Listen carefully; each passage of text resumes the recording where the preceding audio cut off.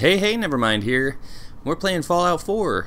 From my last video on tips and tricks on how to build, I got a few messages on the bunk bed and how you could maximize space. So, as you can see here, we have a small shack with 3 beds. Now I'm going to use my technique of the shack stairs and try and put a bunk bed together that looks semi-real, at least as real as you can get it in Fallout 4. So we're gonna grab a foundation, one of the small corner ones like this one. So we're just gonna place it up here and continue on. Gonna place that second one there, and I'm trying to get the right height to get this bed so it goes underneath. Now two steps isn't gonna do it, so I'm gonna have to use 3. Nope. Alright. So if you didn't watch the last video, yeah, you can basically manipulate the foundations a little easier with these small steps here. And get rid of that one. You can put it up here. We don't need that anymore. And there you go. There's a good floaty foundation. Now, if I was to remove this right now, it would just try and place it on the ground. So you got to use something as somewhat of a support to keep it up there, and these fence posts work really well. So let's go ahead and put another bed up here. If you want it to look more realistic, you can use the just the mattresses and just place one up here like so. Alright, so most of the work here is done. Let's use the select key and hold it down and place it just so. That's pretty close, but hey, as for a rush job, it's pretty good. Now you can see you can grab the whole thing, but let's make this look like we want it before we try and place it in the house. So we get the 4 posts here and some steps. Let's do it around this side. Okay. And we put it, oh, there's already still a bed there. Let me remove that.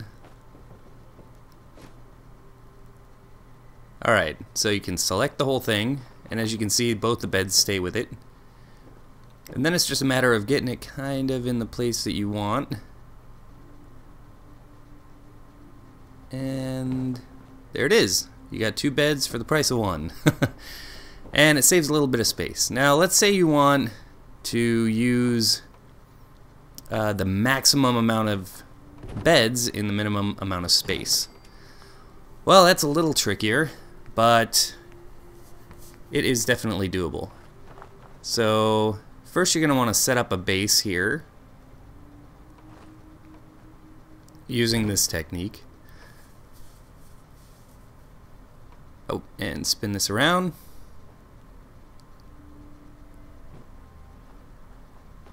And I sped this up because it took a little bit of, finagling to get things to work out right. So just instead of removing all the bases after you're done with them, just continue to leave them where they're at and build up to where you want them to be, the height you want them to be at. And just continue to put a base down every time you want a bed. So here's my working up to level 3.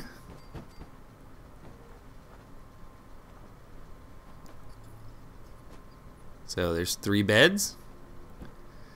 Let's go ahead and do one more.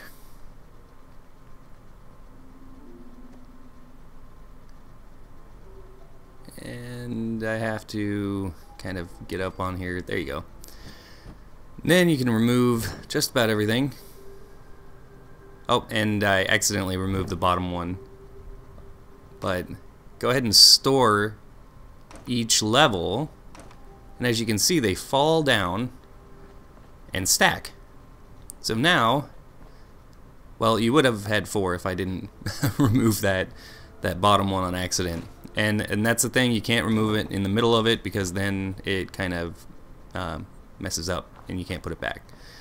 So there you go, there's 3 beds in one, and they are all usable. Now let's say you want to go kind of an in-between both of those techniques. So you go ahead and start the same way, and if you're careful you can kind of get them lined up a lot better.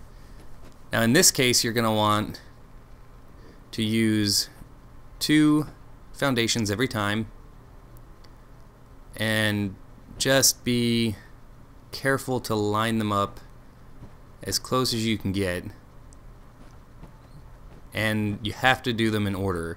If you don't do them in order, you can't place a bed on top of the top foundation when there's no bed in between, and then try and place a bed in between. It just doesn't work. It tries to put it on the top foundation every time. So you gotta slowly get it built up. And it's kind of difficult when you're looking up at it, so you have to climb up on the last one.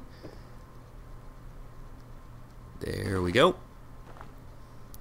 Then you can remove everything else, and you have 4 beds. Now let's if we try to move this all at once, it's not going to work. You have to have something kind of connecting all 3. So we'll just use this wall here. I tried to use a pole, and that works sometimes, but in this case it didn't because I didn't line them up just right. So I'll remove that pole. And now we can use the select key to group select. There you go, and we'll move it in here. Oh wow, that's a bad it's a bad angle. Alright, let me grab it. A little different angle. Okay. Oh. And then go ahead and get it kind of where you want it. Place it down. There you go, you got 4 beds where there used to be only 1. And it looks semi-normal. And they're all usable. So now in this shack we have 4 beds, 3 beds, and 2 beds. So maximize space. And it still looks decent. Alright, this has been Nevermind. Please subscribe and like. Take it easy. Bye-bye.